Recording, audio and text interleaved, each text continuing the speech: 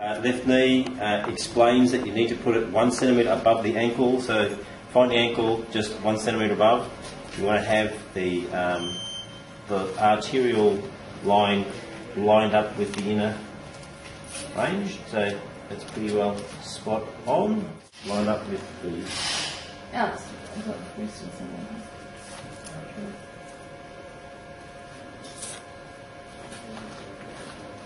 Okay, thank you.